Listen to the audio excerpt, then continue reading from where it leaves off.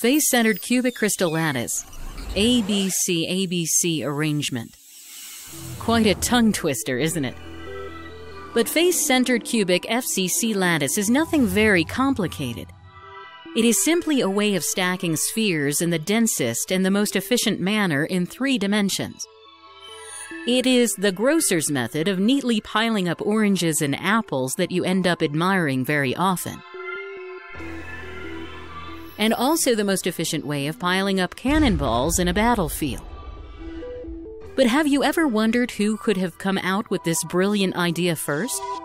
It was Sir Thomas Harriot, a renowned mathematician who was the first one to stack these cannonballs in this intelligent way as early as the 16th century, and who predicted that atoms in crystalline solids were also arranged in the same efficient manner.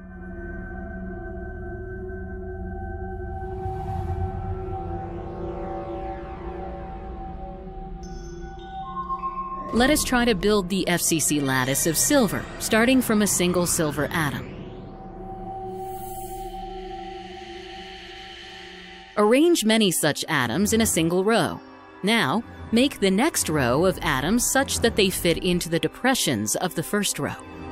Go on making the subsequent third and fourth rows of atoms in a similar staggered manner. This layer of spheres is designated as layer A.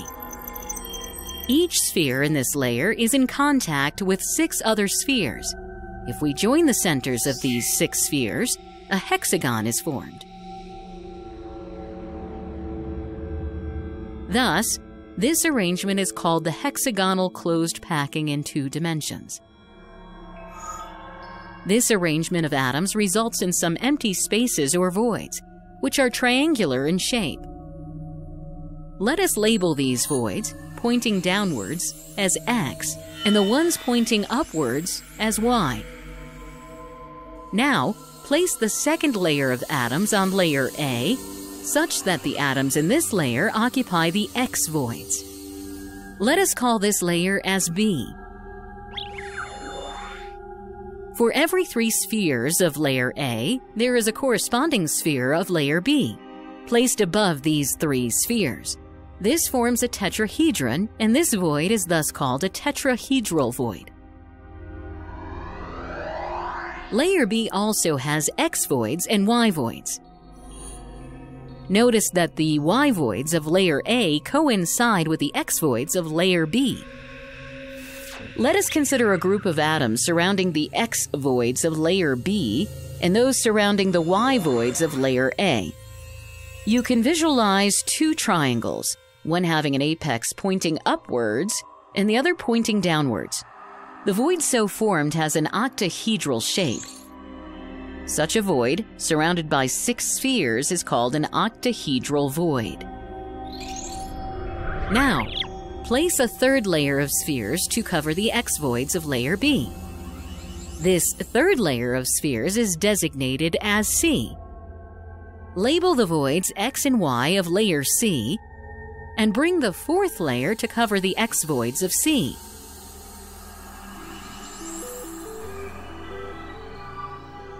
This fourth layer coincides with the first layer, and we again call it layer A.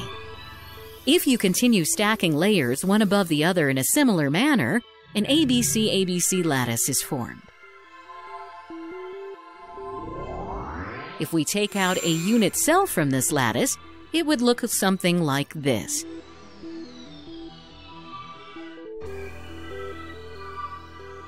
Hence, the ABC arrangement is also called the FCC crystal lattice.